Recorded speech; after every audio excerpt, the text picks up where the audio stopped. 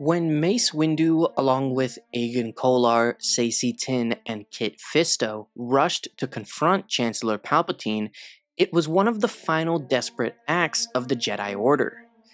Mace felt as though his entire existence had been for that single purpose, to preserve the Republic that he loved so dearly.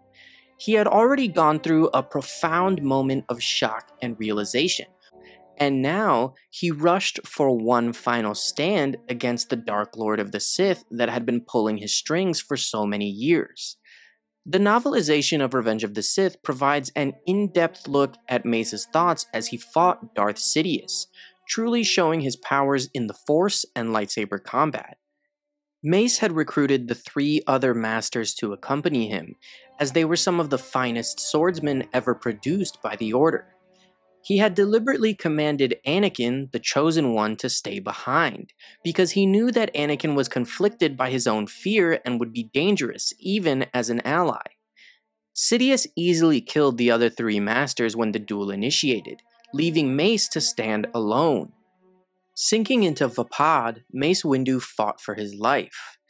More than his life, each whirl of blade and whip-crack of lightning was a strike in defense of democracy, of justice and peace, of the rights of ordinary beings to live their own lives in their own ways. He was fighting for the Republic that he loved. Vapad, the 7th form of lightsaber combat, took its name from a notoriously dangerous predator native to the moons of Serapin. A Vapad attacked its prey with whipping strikes from its blinding fast tentacles. With a Vapad, one never knew how many tentacles it had until it was dead. They moved too fast to count, almost too fast to see, and so did Mace Windu's blade. Vapad was as aggressive and powerful as its namesake, but its power came at one great risk. Immersion in Vapad opened the gates that retained one's inner darkness.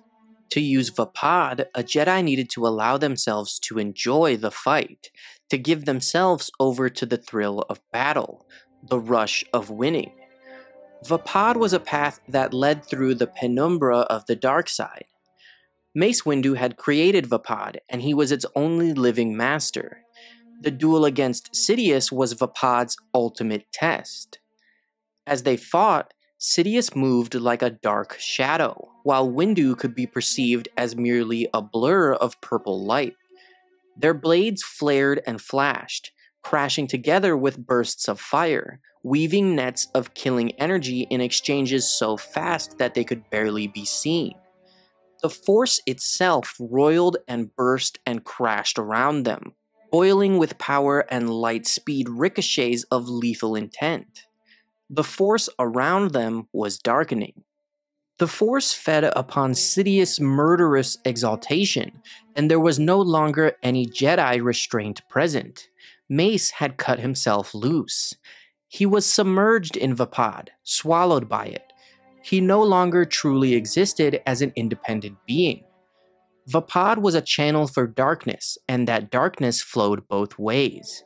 He accepted the furious speed of Darth Sidious, drew the Sith Lord's rage and power into his innermost center, and then let it fountain out again. He reflected Sidious' own fury back onto him in the way a lightsaber would deflect a blaster bolt. There was a time when Mace Windu had feared the power of the dark, and the darkness within himself. But the Clone Wars had given him understanding, and he learned that the power of darkness was not to be feared. He learned that it was fear that gave the darkness its power. He was not afraid anymore. The darkness had no power over him, and he had no power over it. Vapad made him an open channel, half of a superconducting loop that was being completed by Sidious. They became a standing wave of battle that expanded to every inch of the Chancellor's office. The entire room might be disintegrated in a flash of red or purple as their blades danced around in a furious engagement. But there was still only the cycle of power, the endless loop. No wound taken on either side, not even the possibility of fatigue. It was an impasse, which might have gone on forever if Vapad were Mace's only gift.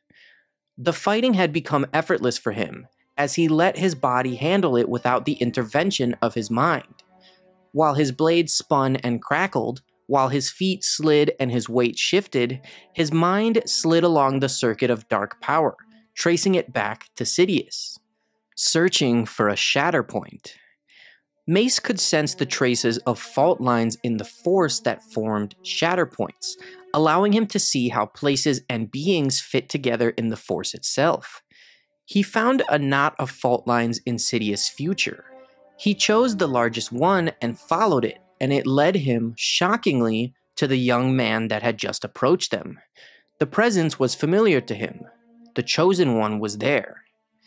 Mace leapt for the window, giving himself once again to Vapad, and he could feel the end of the battle approaching, and so could Sidious. In the Force, Mace felt the Sith Lord become a pulsar of fear. Mace turned Sidious' fear into a weapon, angling their battle to bring them both out onto the window ledge. Sidious' fear made him hesitate, and he was forced to turn some of his Force-powered speed into a grip on the slippery ledge.